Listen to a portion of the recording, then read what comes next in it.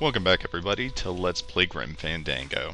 I'm Jenkins, and when we last left off we finally made it to the town of Rubacava, and we were talking to our buddy Celso here, who said he hadn't seen Meche come through, and he pays close attention to who comes and goes in Rubacava. Totally forgot the city name. Who comes and goes in Rubacava because he's looking for his wife, which is all clues. Now, the only other place we can go is over here in the fog, and he'll sort of walk that way. Nope. Come on, buddy. And he dies. Oh, no, he doesn't. Yeah, tourists.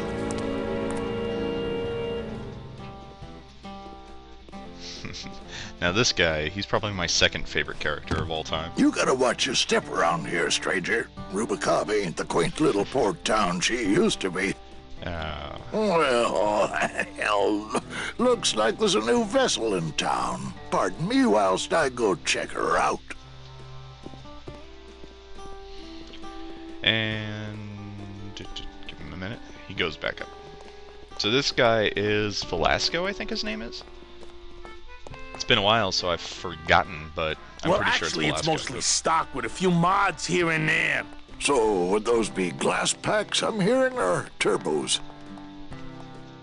And then they just kind of mime talking for a while. So let's do this. There was this one high-pitched whine it was making, really grating noise, you know? And I searched and searched, but I couldn't find the source of the noise until we pulled in here. Was it the blower? No, it was Manny screaming in the back like a cat tied to a cruise missile.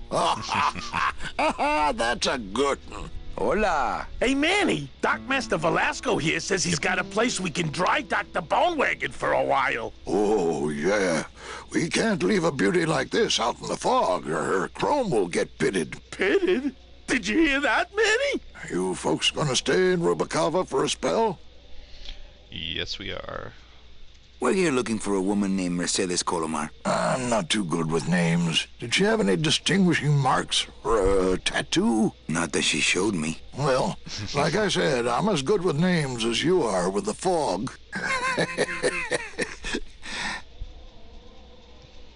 I might be here a while. Is there any work in this town? Well, there's lots of work down at the docks, but it's all union work. And I just don't see you in that union. All this is kind of precursors to stuff that is going to happen. Not to give anything away there, but I totally did.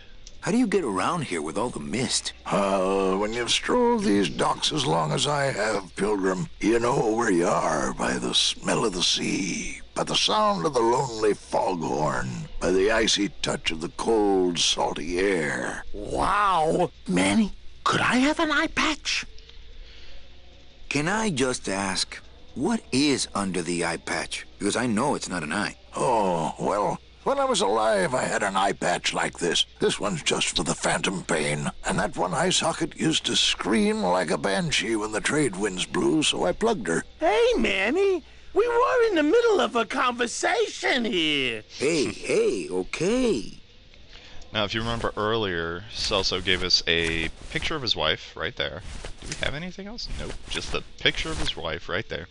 And you can give it to this guy. Ever seen this woman? Oh, if this is the woman you're looking for, take my advice. Forget about her.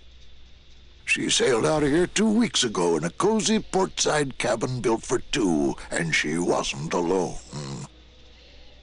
How do you know she sailed out of here? I don't believe it. It's a tough break, Junior, but you gotta face it. Here, look it up in my port log if you want it in writing. 6 weeks ago on a Tuesday.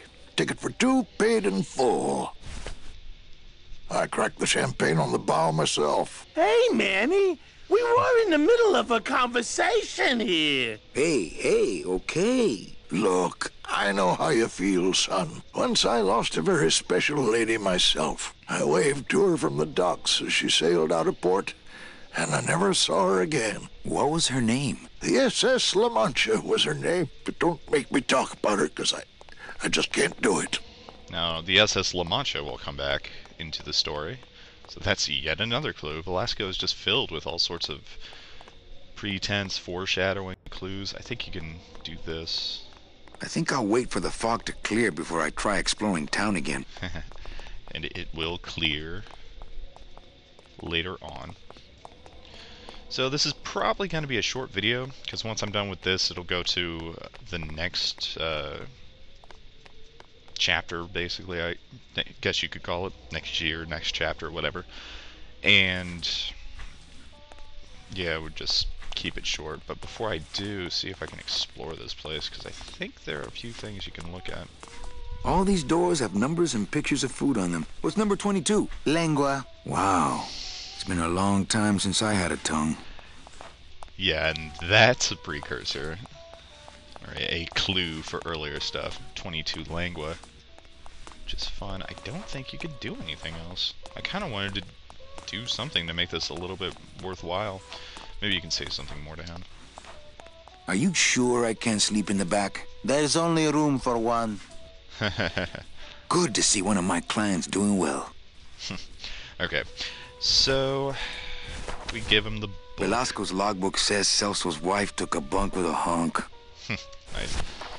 What if you could just read this? I can't throw away Velasco's logbook. Okay, so you can't. What we can do is give him this book, and once we give him the book, it will start a very long video, and we get to go into the next chapter. So I'm going to do that. Celso, your wife sailed out of here 2 months ago with another man. It's all in there. Oh, Manny. Is there a greater constant in nature than the treachery of women? Forget about her, Celso. Have you forgotten yours? I'm going after her. You take over my job here. This mop at least will never let you down. That compass in the handle will sure come in handy too.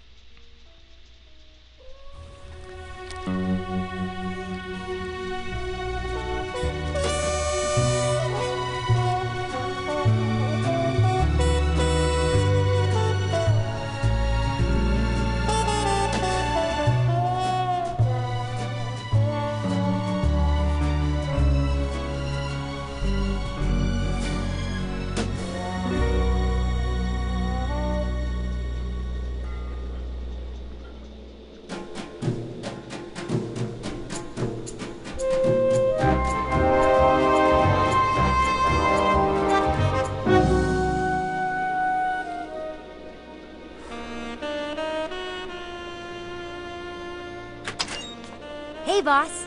You gonna come downstairs? I got a customer asking for you. You know I don't like to mingle with the customers. Well, you may want to mingle with this one. She sounds like your type.